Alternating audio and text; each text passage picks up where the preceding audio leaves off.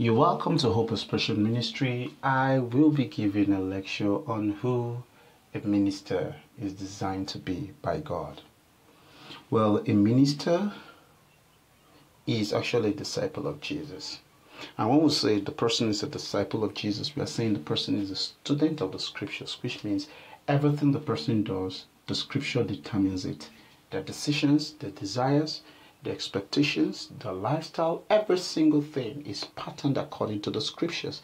That is what it means for a minister of God to be a minister of God. So there is no way the Holy Spirit is going to inspire you outside the scriptures.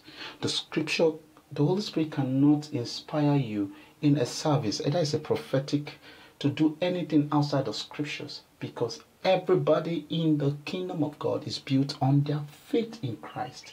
Your faith in Jesus is very important. Not your faith in your man of God, not your faith in any other thing, not the faith in your denomination. Your faith in Jesus is very, very important. Everything must be built on your faith in Jesus. And your faith in Jesus will come stronger and stronger when you understand the grace of our Lord Jesus Christ, which is the benefit of the suffering, the death, the resurrection of Jesus. You've got to depend on the grace of our Lord Jesus Christ, not the grace of your pastor. Every grace that anybody is using in this kingdom is actually the extension of the grace of our Lord Jesus Christ. And you've got to believe in Jesus.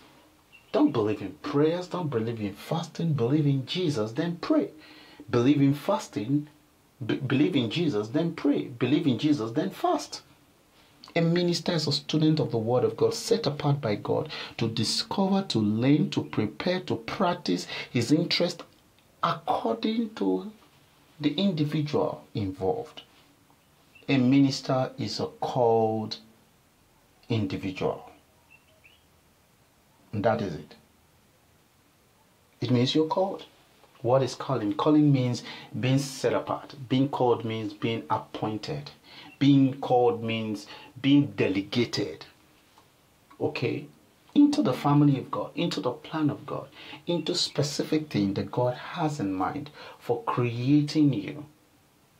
Calling is not just about activity. Calling is a relationship. Calling is the power of predestination. Your calling has been existing before you were even formed into your mother's womb. And the first place that your call manifests is salvation. Jesus said nobody can come unto the Father except the Father calleth such person unto himself. You can't be saved if God's call is not upon your life. That's where your ministry starts from. That is where the capacity of being a minister begins to manifest. You're being saved into Christ, saved into the family of God. You're set apart.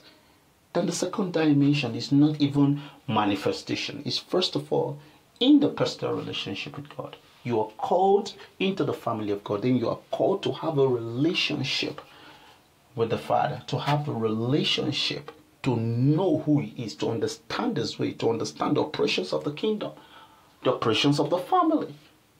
Then in your relationship with the Father, that is when you are also set apart to understand the plans of God. Because having a relationship with God, praying, studying your Bible, fasting and prayer, without the consciousness of the plan of God, then you're missing it. Then that's not the gospel. And the plan of God is revealed to you for you to learn and prepare. Because whatsoever is revealed to you is what you are entitled to manifest.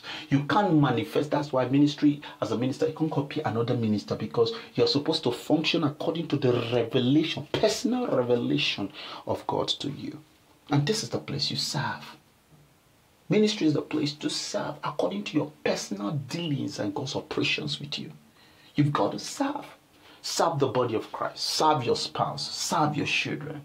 When you've got to serve, there are two specific set of people you've got to serve. The people that you're passionate and you're curious about, and the system. So let me tell you, as a minister of God, you're not only called to the church system. It could be an educational system. It could be in the politics. It could be in the modeling world. It could be in the art and entertainment. But follow this due process. There is no two ways about it. Whatever you do, in the secular, in the church, do all in the name of our God. do all to please God. This is what it is. Knowing the plan of God for your life and doing it and becoming it every single day.